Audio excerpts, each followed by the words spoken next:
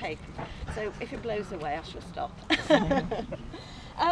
I'd like to welcome you to the official opening of Wolverley Allotments site, and all of you that have been invited, especially welcome, as you've all made a valuable contribution to the success of our allotment project.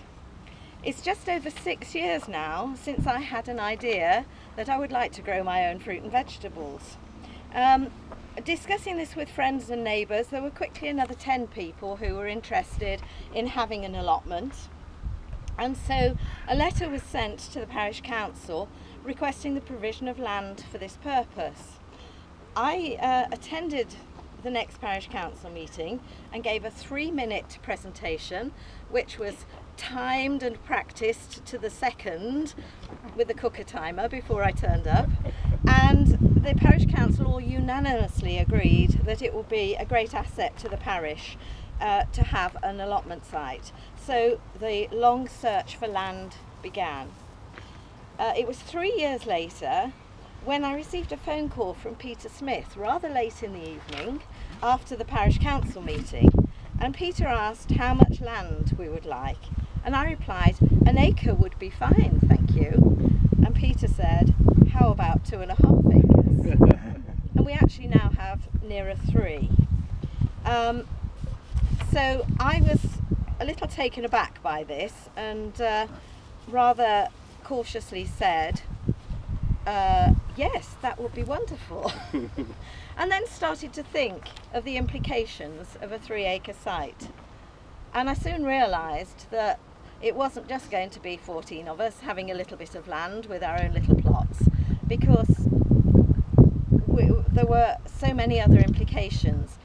We would need a new entrance, we would need tracks through the site, because obviously people will be coming from further afield. We would need fencing because of the long boundary. There were so many things that I hadn't really anticipated that we were going to need, and I very soon began to realise that this was probably going to be a rather expensive and rather time-consuming project. So I began to think what else we could do with this land to make it into more of a community facility, and I started to think in terms of an inclusive community allotment site with facilities for the less able, with facilities for children, with the raised beds for the less able, and then I thought perhaps a community orchard would be good, and then we really got carried away with a wildflower meadow and beehives. But it started to take shape as a very, very different project from what I had intended in the beginning. I think John Hart we have to thank for acquiring the land for us. He took advantage of the Localism Act, which enabled the district council to lease the land to the parish council, who could then lease the land to us for allotments. So we then started to look at how we were going to manage this bigger project. We took advice on becoming a charitable incorporated organisation. Thanks to Tonya, we eventually gained status, registered charity status, and then we had to find trustees, and we were very lucky to find 7 trustees within the community, including Jane Hill, who couldn't make it today, and as a solicitor she was invaluable in negotiating the lease. I also attended a workshop on applying for funding, and with Janet's great support and computer skills, we have now to date raised £20,000. We have also been overwhelmed by the generosity of companies and local people, and a further £5,000 has been donated in materials or money, which has enabled us to make such good progress in our first year. The lease was signed on July the 2014, so only just over a year, and after completing the new entrance, the raised beds were the first project with all the materials donated. I phoned a company in timber company in Carlisle to ask their advice on timber for raised beds, and I said we were a charity and we were setting up an allotment, and they said, "Let me stop you there, please send an email to our sales director." So Janet duly sent an email to the sales director, and we had a reply saying, I can supply you with these sleepers if they're suitable. Just let me know how many you'd like and whether you'd like brown or green. And we were amazed. There's a good few £1,000s worth of wood there. So as soon as the gate was done, the sleepers were delivered, and the next day 20 volunteers turned up and built them in a day. It was very interesting standing here on the site, wondering if anyone was going to come, and then seeing all these heads coming along the lane with a shovel on their shoulder, and everybody set to and did a wonderful job. The first plots were measured out by Rob Andrews in September, but unfortunately the ground became very wet and several vehicles got stuck in the mud. I think there was a friendly farmer cutting a hedge somewhere that was quite busy towing vehicles off the site. So little progress was made until February, when the hardcore tracks were completed.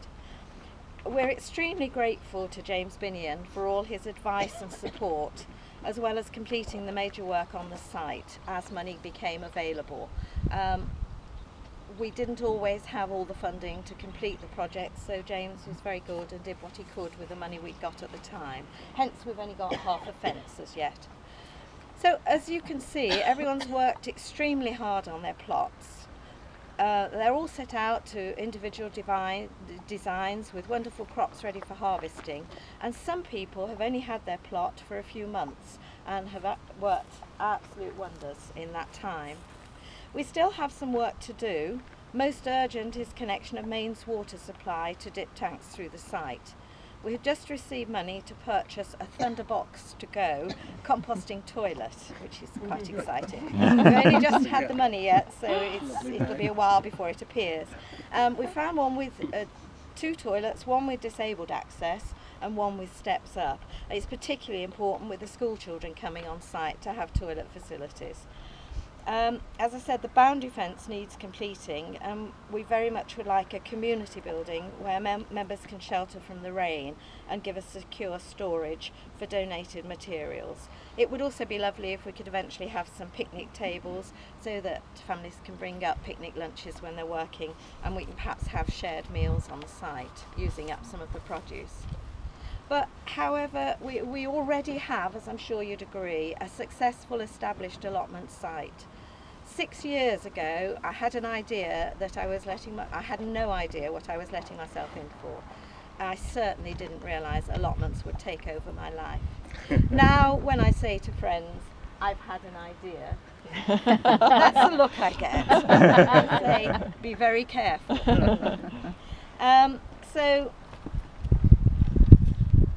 These facilities we have now are way beyond our wildest dreams when we first thought about allotments for Wolverley, and the demand for plots and the dedication of plot holders proves the project has met a need and is a valuable asset to the community. So thank you all so much for taking part in this celebration with us, and thank you all for the contribution which you and others unable to attend have made to the success of our project. I hope you'll spend a little time looking around the plots and participate in the other activities taking place, including the wonderful cakes and barbecue that members have provided on the marquee, and just the barbecue's just a little bit further up. I think that this event shows the strength of the community that has already developed on the allotment, and I would like to thank all the members for their support and contributions. I'll now ask Maurice Lander to cut the ribbon to declare Wolverley Allotment Site officially open. Maurice is the regional, although I think now it's deputy regional. He was going to retire, but it hasn't quite happened. Representative of the National Allotment Society. He first visited the site several years ago and has given us valuable support and advice. He's even abandoned his wife on their 40th wedding anniversary to be here with us to cut the ribbon.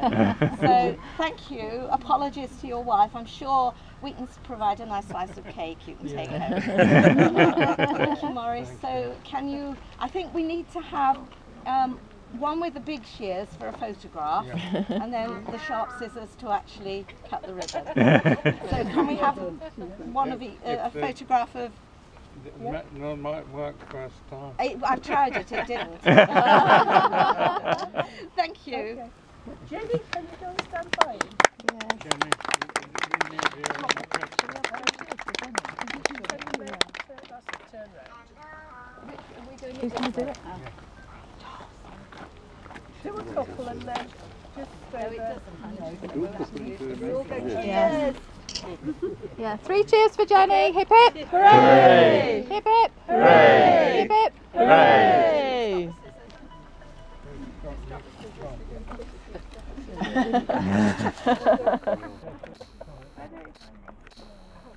Yeah.